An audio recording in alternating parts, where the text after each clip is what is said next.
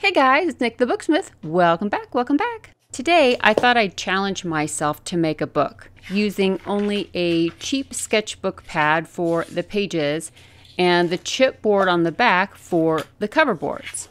The first step was to take it all apart and remove the sheets of paper and the chipboard from the metal ring.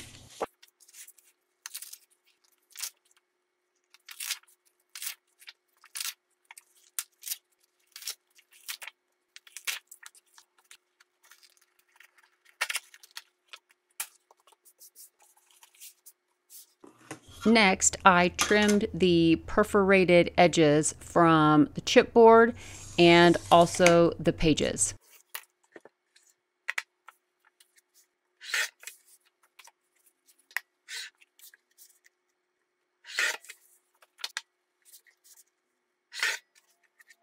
And because I am apparently a glutton for punishment, I decided to decal the edges of the paper by ripping every single one of them by hand. And there are 30 of them, in case you were wondering.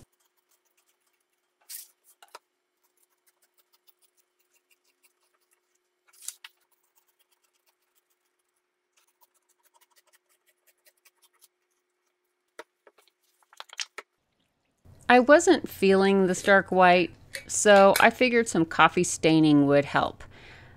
Adding a pinch of baking soda to the instant coffee and water helps protect the paper by neutralizing the acid.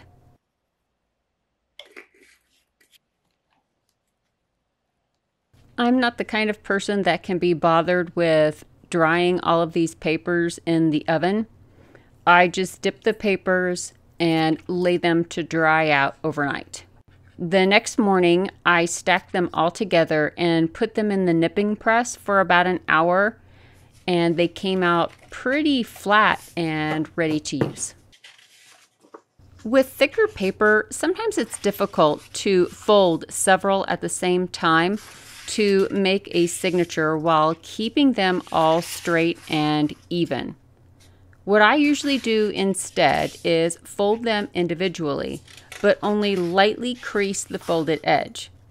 Once I decide how many pages I want in each signature, I can stack the papers together and then I can reinforce the fold.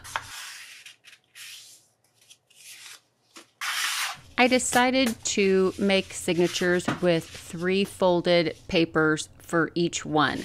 So there were 30 pieces of paper total. So each signature has 3 pieces of paper folded, and that made 10 signatures.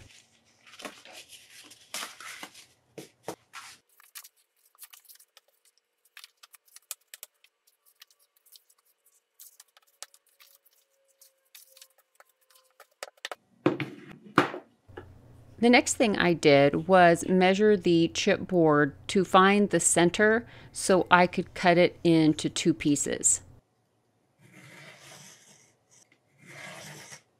Then I used one of the folded pages to help me figure out how wide I wanted the front and back covers, and then I was able to trim those down.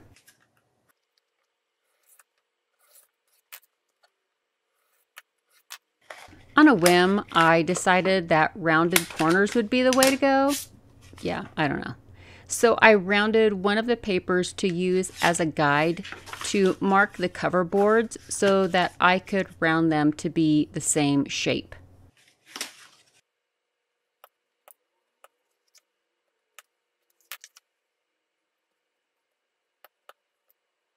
Then I had to use a little bit of fine grit sandpaper to smooth out the corners that I just trimmed.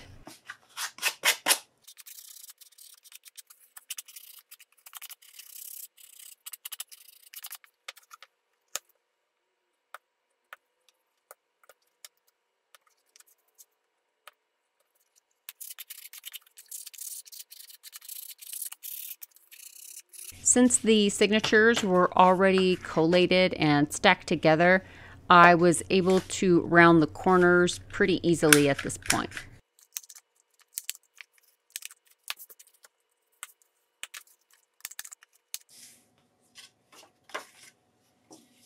The next step was to bind the signatures together to make the text block.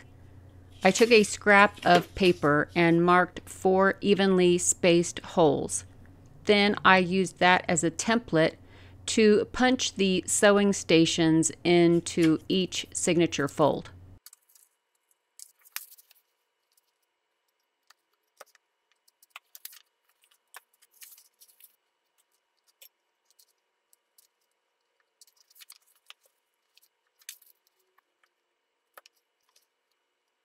Yeah, sorry about that. The other video is linked below if you want to see how I stitched the text block together. At this point, my brain was pretty mushy. That's what income tax prep will do to you.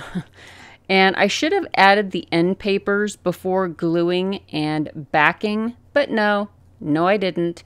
I totally spaced it and glued up the spine and added a scrap of cotton fabric.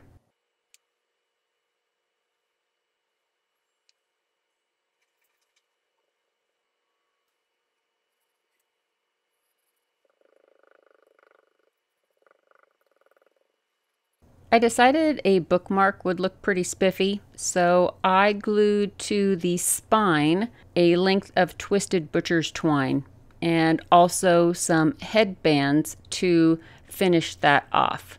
They really are a nice way to finish off the text block because it kind of hides those top folded edges in the text block that you really don't want to see. This is where I went, oh no, the end papers. So I grabbed a couple of sheets of paper from that sketch pad, rounded the corners, folded them in half, and then I attached one to the front page and another to the back page.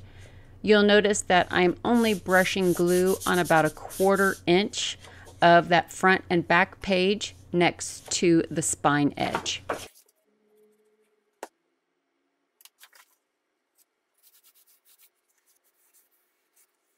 The next day, I started the cover by painting the chipboard black.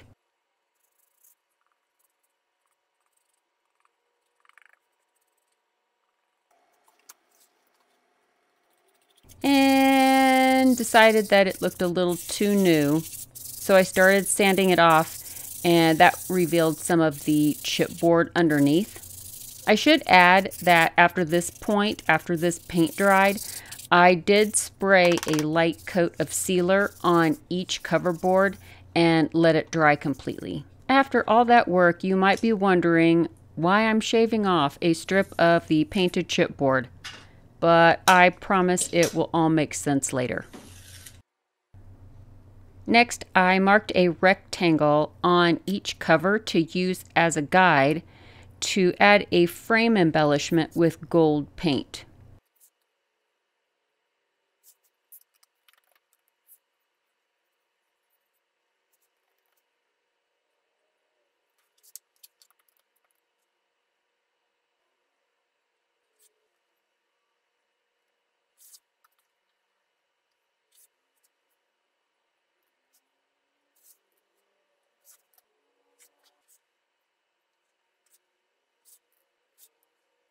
This is the top to a pencil sharpener that I'm dabbing some of the paint onto. I thought an oval would look nice on the front cover.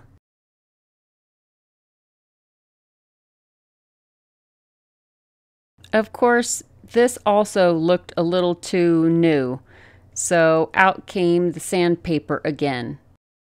To cover the spine, I decided to gold foil on some black book tape. I used the backing from some label paper to stick the book tape to, so I could handle it without it sticking to everything. I measured the width of the text block spine and added 10 millimeters to allow for 2 5mm hinge gaps.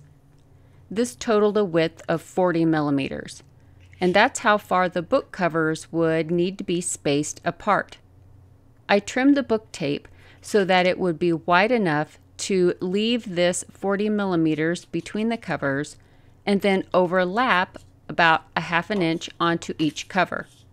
And that's why I shaved the 1/2-inch strips from the front of the book covers so that the tape would be level and even with the rest of the book cover. So I take off just the backing on the back of the tape to reveal those 1/2-inch overlaps, and I stick those to the front and back cover.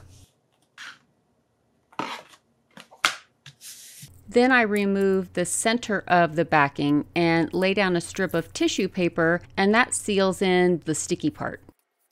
This strip of cardstock is from a manila file folder. It's the same height as the cover boards and the same width as the spine of the text block. It gets glued to the center of the space between the covers, leaving those 5mm gaps on either side. Then all that's left is to remove the backing on the tape and fold the book tape over and down onto the inside of the book cover. Next, I place the text block into the cover and get it centered where I want it.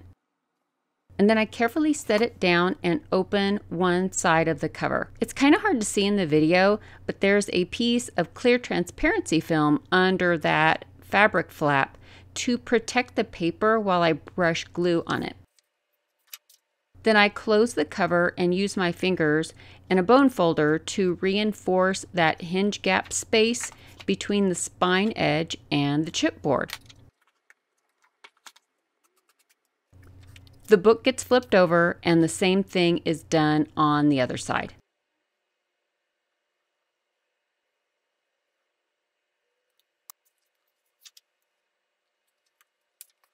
These are book cover boards that I've attached knitting needles to. I use them to sandwich over the book. The knitting needles sink down into that hinge gap area to help it stay formed while the glue dries. Once that's dry, I place the clear film under the paste down side of the end paper and brush on the glue.